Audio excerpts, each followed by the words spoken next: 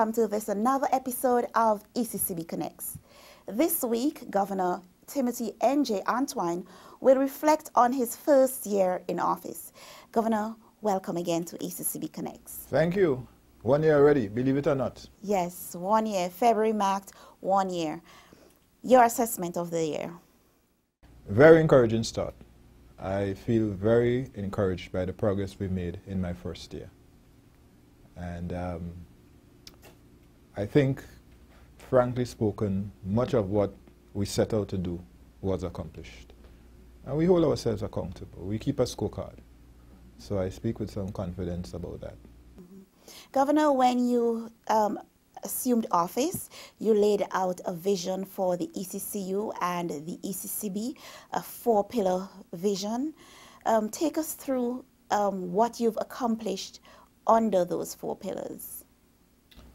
Well, a lot, and it's been total team. I think we start with the obvious. We've maintained the strength of our EC dollar, which is exchange rate stability.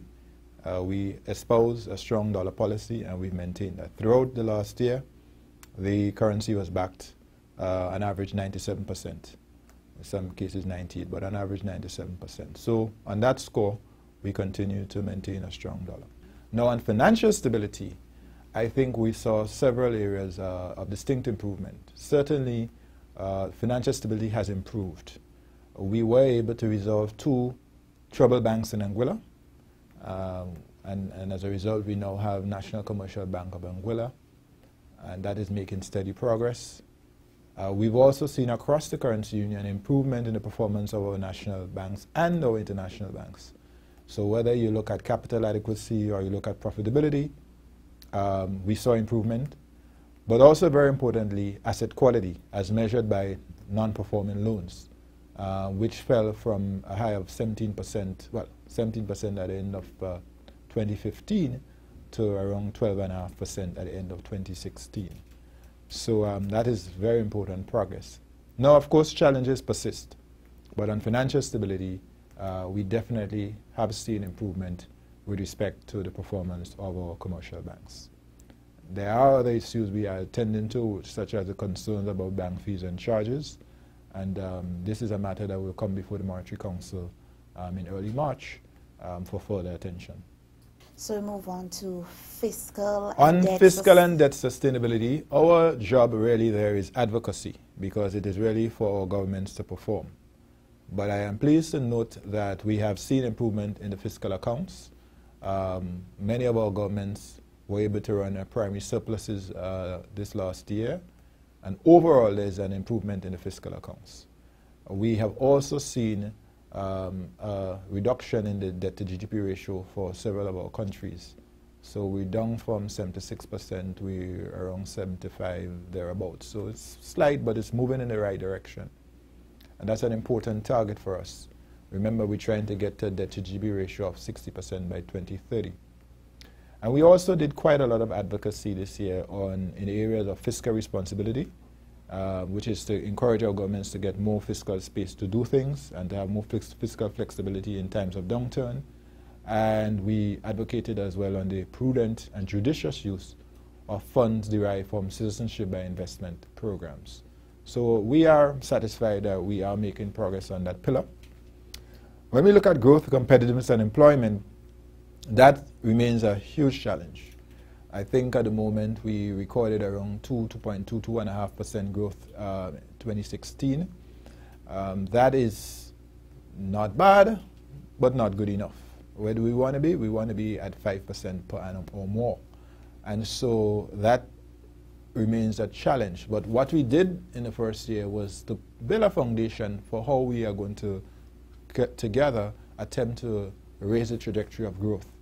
And there are a number of actions that we're taking in this coming year which will address that issue of growth and competitiveness. So that pillar is, I think, is foundational. We spent a lot of time building the foundation in my first year. And building on what had gone before, because of course we're not starting from scratch. In the area of organizational effectiveness, we have made significant strides. I think my first responsibility was having articulated the vision to engage with our staff in the bank on how together we can move forward and advance the agenda of the ECCU. And so I spent the first few months listening very intently to my team, plug in what I call energy leaks, because I understand for high performance organizations you need energy, and that's the key, managing energy. So we were able to plug some key energy leaks. We changed some internal policies to assist us with that. We were able to revise our staff regulations, which essentially is a guide, the rule book for how we conduct staff relations in the bank. We were able to revise that from April. And then, of course, we were able to launch the podcast, ECCB Connects, from April. And that has been very well received across the currency union. A lot of people now have a better idea of what we do in the ECCB, how we serve them, and we have listened very carefully as well as we've moved around. A very important element of our stakeholder relations strategy was our country outreach. We did all of our countries. We spent time engaging heads of state, cabinets, leaders of opposition, business community, bankers association, labor unions, faith community, as well as the media. And I found those extremely helpful, both from the point of view of not just sharing information with our citizens, but also hearing from our citizens about things that they care about, issues that they wish the central bank would work on and help them on. And we found that very, very instructive. So I can say honestly that I am very satisfied with the progress we made in 1 year. It went by very quickly. I've had great support from staff, management, board, and council, and I'm looking forward to my second year. Okay. One of the objectives you had under organizational effectiveness was returning the bank to profitability. You're now close to the end of your first financial year. What is the situation? Well, I would have preferred if you asked me the question at the end of the financial year, when the books are closed. But I will say that as of now, the bank is making a profit. We expect that we will make a small profit at the end of this financial year after 3 years of losses. And we have every expectation and plans to increase the profitability of the bank going forward. So again, we are seeing a turnaround in that regard. Another important element under organizational effectiveness was the introduction of the mantra, the STAR mantra. And recently there was a change to the mantra. You had, it was service excellence, teamwork, accountability, results, and there has been a change. What's that change and why was there a need for a change? There was teamwork, we've added truth telling. Why did we do that? Well, I think we need to understand the bank. The ECCB is a regional institution consisting of members from across the currency union. So we're diverse, different nationalities, different backgrounds, different personalities, different training, disciplines, and so on. But diversity is our strength. But one of the things that I want to make sure we do is to speak truth to power always. To speak truth to each other. With grace, but to speak truth to each other. As professionals, to be able to value opinion and share opinion, and not worry about what we may think, about opinions. Just share them, because I believe the best way of generating ideas and allowing ideas to flow in the organization is for people to speak freely, respectfully, but freely, and let the best ideas come forward. Don't stifle them at any level of the organization. As the governor of the bank, I want to hear the best ideas from the bank, from all of our staff in the bank. And so what we're trying to do is to encourage a culture of truth-telling where people, as professionals, recognize that they are expected to give their opinion, their professional views, and to understand that as we share those views, we enrich the organization and the value that we can bring to the advice we give to our governments, the advice we give to our clients, particularly our governments, but the people we serve. So that's a shift in our culture, and that's why we revised the STAR mantra. So it's now service excellence, teamwork and truth-telling, accountability and results. And on every screen in the bank, the mantra is there as a daily reminder, constant reminder of the values or core values, what we stand for as a bank. Governor, 1 year down, what are your priorities for the next year? Well, one of the things that I did not mention, but we've made significant advancement on, is the completion of a strategic plan. That is almost done, and I'm looking forward to sharing the strategic plan with our stakeholders, our citizens, our external partners, so that they can see exactly what it is that we are aspiring to do and are doing, and how they could hold us accountable for our results. So later on this year, I will in fact be, we will be publishing our strategic plan. I think we can also look forward to seeing the bank improve in its own profitability based on measures that we are taking both on the income side and on the expenditure side of the bank.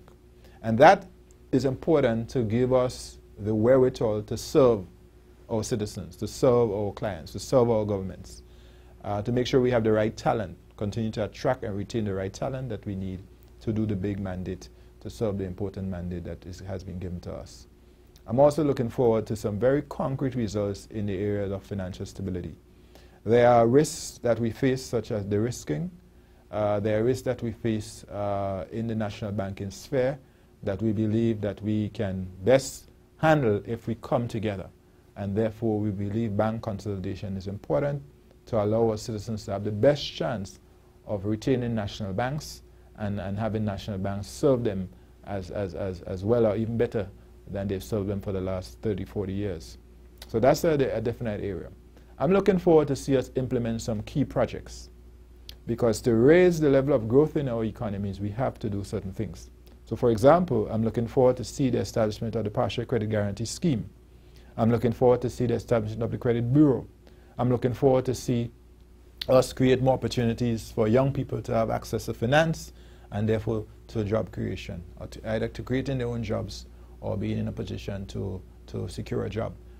Those are areas that I hold dear, that as a bank we very much exercise and constantly are working on. And I'm looking forward to some results there. And in the case of, in the area of organizational effectiveness, we're going to continue to engage our citizens, and we're going to continue to invest in the staff of the bank.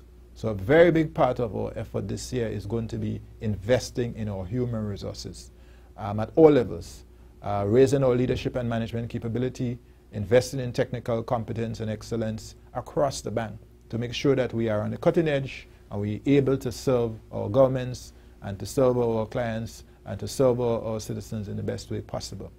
That's a major undertaking for us, and I'm excited about the possibilities for our staff.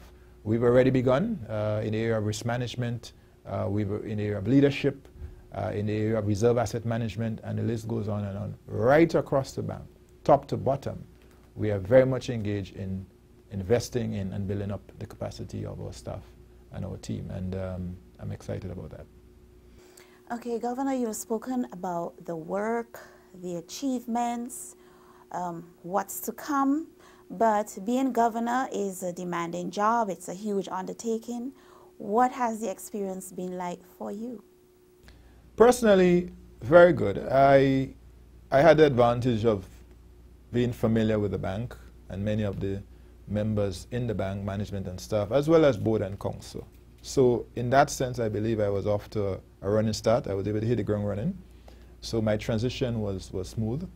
I have obviously, there's certain key operating principles that govern how I approach life, starting with my core values, my top life values, which are faith, family, and service to others. So those have guided me and continue to guide me. I understand the need for work-life balance. So I've maintained a good exercise regime, tried to have good nutrition, good family time, good playtime, but of course, long hours of work. And that's what it is. It is what it is. I'm happy to serve. I really feel that I'm doing what I'm supposed to be doing, working on the challenges facing our region and helping to bring solutions. And that energizes me. So as exhausting as the days are some days, I'm also energized by the fact I'm working on things that are meaningful I believe I'm making a difference, and the hope of reward sweetens labor. So I look forward to results, and that drives and energizes. So it's been a good year. I give God thanks. I thank the team, management and staff of the bank who worked with me, Deputy Governor, former Managing Director Jennifer Nero, now retired, Acting Manager and Director Ingrid O'Loughlin, other management and staff, all of whom have rallied around me, board and council. I cannot complain about support. I think I've had good support, and I continue to be encouraged by the team approach at the bank. So I am very excited actually about my second year. Governor, thank you very much for speaking with us again on ECCB Connects. And congratulations, Shambhalan. I must say that ECCB Connects has been very, very positive, and I want to congratulate you personally for all your efforts in that regard and for the country outreach. I think we've learned a lot on the road, so thanks very much. Thank you, sir. You're watching ECCB Connects, protecting our currency, developing our region. And now for this week's financial tip. Our children are our future. Teach them to save by opening savings accounts for your little ones and encouraging them to save a portion of their allowances. Take them to the bank periodically to deposit those savings and also for the experience. To view any episode of ECCB Connects, anytime, any place, at your convenience, check out our YouTube channel, ECCB Connects. That's it for another episode of ECCB Connects. Remember to like our Facebook page and subscribe to our YouTube channel. Join us again next week for another program.